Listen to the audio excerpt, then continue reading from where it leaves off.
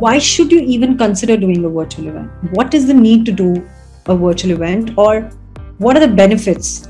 So if you're an organizer, of course you want to stay in touch with your clients, or you want to keep your events live. Then if you're a corporate identity, you would want some kind of employee engagement. You would want people to get together. It could be a vendor meet, it could be some other requirements. So requirements are there, we know that.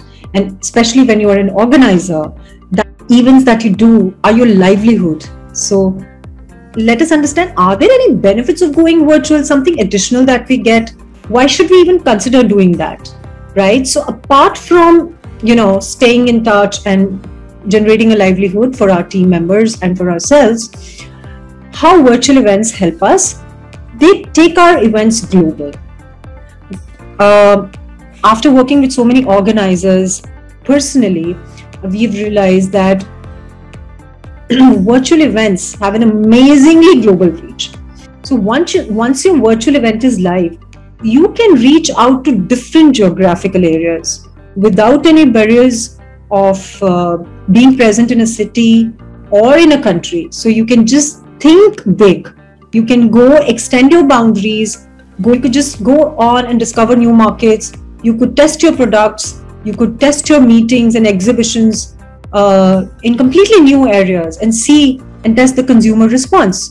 So virtual events actually increase your footfall by 3x, by 5x, sometimes even 10x, depending upon your event. And we've actually seen that happening. Safety. Of course, safety is one of the main concerns that we have. So especially during the pandemic, we all want to be safe.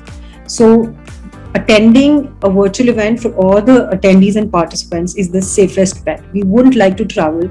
And even I would say, after things start opening up, most of us would be a little hesitant going to public gatherings because of the impending danger of getting infected. So virtual events keep us safe, so we can attend these from the comfort of our home and our office. Convenience is another thing. Now, I can just attend a virtual event practically sitting in my bed. Yes, I can do that. Just have my mobile phone with me and I can just go on experiencing it. The kind of convenience and comfort that a virtual event gives me is not possible in the physical event. And actually, people are getting used to that comfort. It is very, very cost effective for the organizer. So, of course, traditional events, in-person events need a lot of investment. So you can actually, spend more on your marketing and achieve your targets or overachieve your targets. It is very time saving.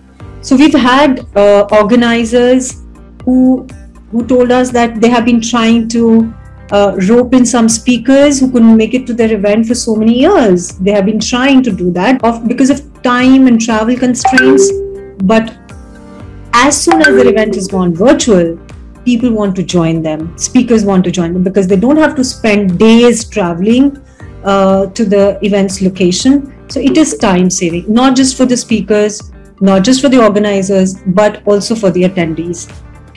So you don't have to really travel to another physical location, and you can save that time in increasing the number of interactions that you can have. And last but not the least, it has a great impact when it comes to carbon footprints. So we're reducing all that, the physical preparations that we do to put up an event, that leaves a lot of carbon footprints behind, which can be contained and reduced with virtual events.